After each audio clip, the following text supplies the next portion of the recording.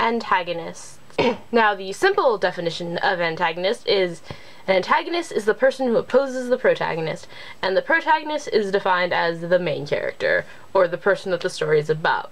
Therefore, antagonists are not always the villains. They can sometimes be the heroes if the story is about the villain. One example where the antagonist is actually a good guy and the protagonist is a bad guy is Artemis Fowl. And all the fairy people want to do is get back the person that Artemis kidnapped, but they are the antagonist because Artemis Fowl is the main character. Of course, antagonists don't always have to be actual people. You could have something like Cancer in The Fault in Our Stars, which is clearly the thing that stops our protagonists from having what they want.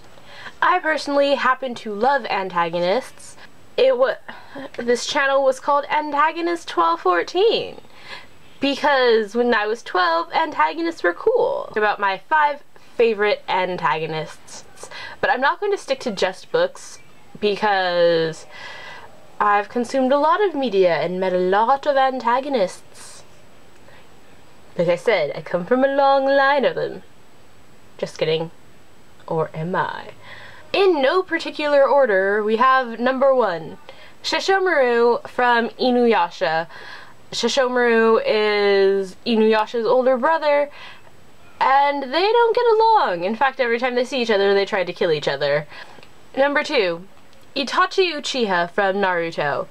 Naruto is chock full of amazing antagonists, but I would have to say out of all of the antagonists in Naruto, Itachi Uchiha is my favorite. Number 3 is Kefka from Final Fantasy VI, or if you want to go back to Super NES, Final Fantasy III. Kefka was the first villain that ever gave me nightmares.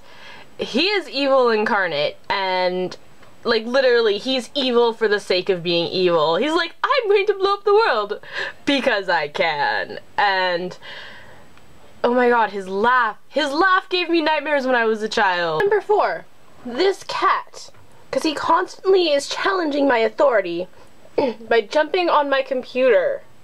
For number 5, I'm going to go with Loki from Thor and the Avengers, because he's simultaneously very evil and able to elicit sympathy, and I find that very entertaining. See, Bear, I told you you would find a way in, even if that way is Grant opening the door for you. You really wanted to see you, or lay on your computer. Lay on my computer is more accurate.